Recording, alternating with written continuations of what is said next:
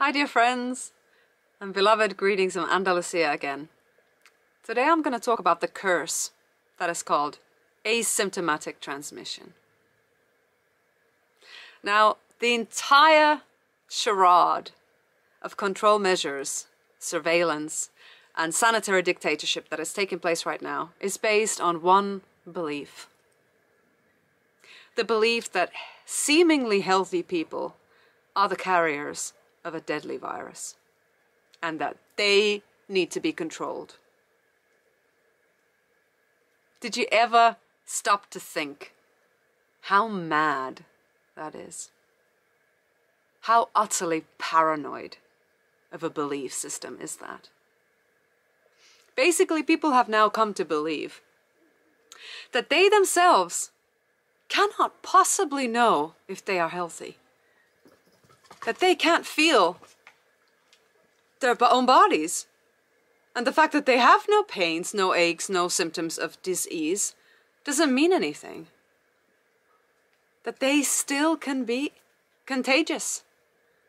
That their biology is a threat to others.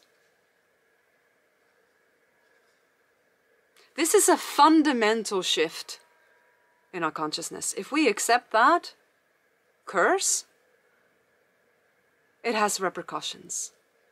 It has very dark consequences to our lives, to our families, to the way that we express ourselves in this world.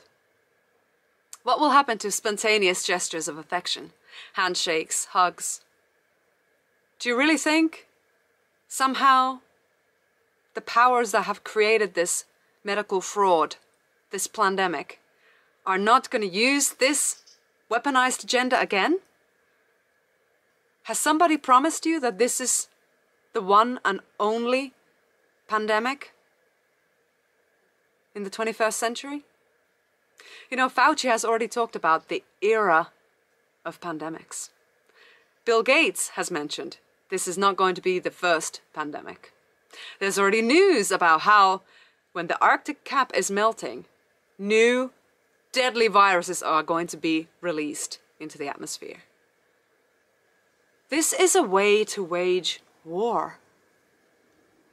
This is not an anomaly in biology.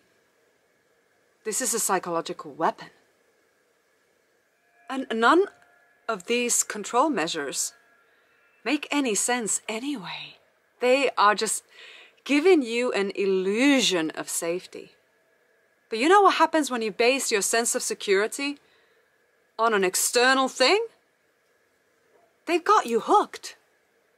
You are then dependent on this external thing. Is that really where we want to be going as a human family? To believe that our lives, our health, depends on an item, a mask, or a distance between me and the other person? Or a COVID tracking app that's going to tell me if I'm in the vicinity of a person who is a high-risk individual, someone who has been exposed to another high-risk individual? What's happening to spontaneous visits from one country to another? Has it ended? Are people always required from now on to quarantine themselves even though they are healthy?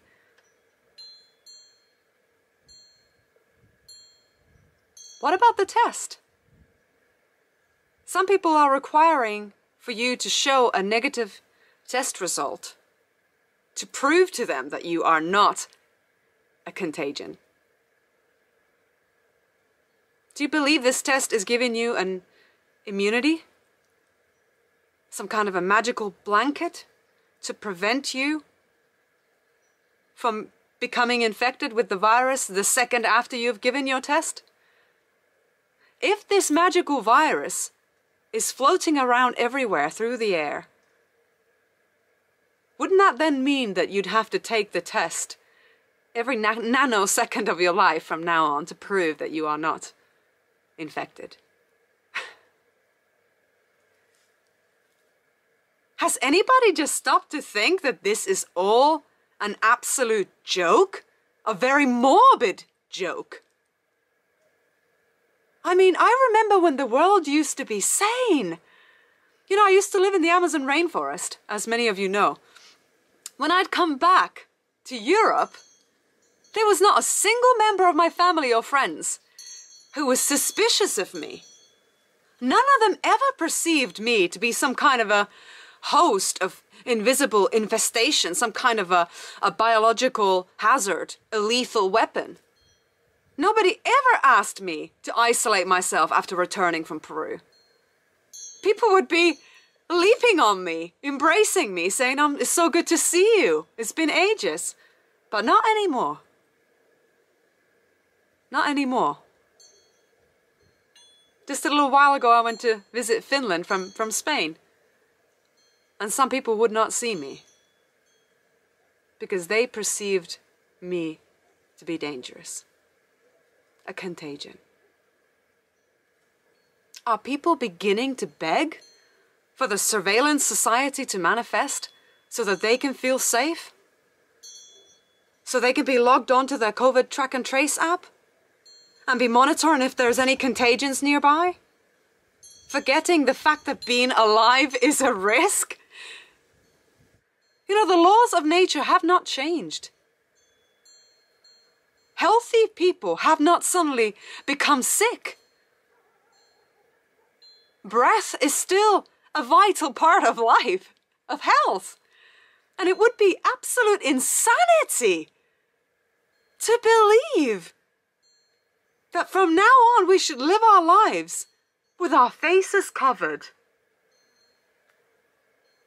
I mean, to me, it's even insane that I'm having to, whip up some scientific studies to prove that we need high level of oxygen. What's happening to common sense, people? It's absolute mockery of the human intelligence. That's what's happening now. You know, these track and trace apps, they should be applied to the worldwide criminal syndicates, child trafficking and sex slave organizations. Not unhealthy, peaceful people like us. Are you going to submit to this oppression? Your family, your friends, your loved ones are not a threat to you. But I tell you who is. Those who are infecting your beautiful mind with a very hostile worldview, with a belief system that you can no longer trust your body, your immune system, or your loved ones. That's who the real threat is. The mask is a symbol of dehumanization. It has been used already centuries ago as a symbol for slaves and prisoners to delete their humanity. If we allow our smiles to be taken away, what is left to protect? If we allow legislators to say that children can no longer sing in school, what is left of childhood? If they can't touch, play, sing, smile? What kind of a sick, twisted world are we creating? If that feels wrong to you, it's time to begin to take action. And if you are afraid of a fine, it's a piece of paper. There are much higher laws that we can appeal to, like the law of the land, natural law. It is time for us to step into our spiritual adulthood.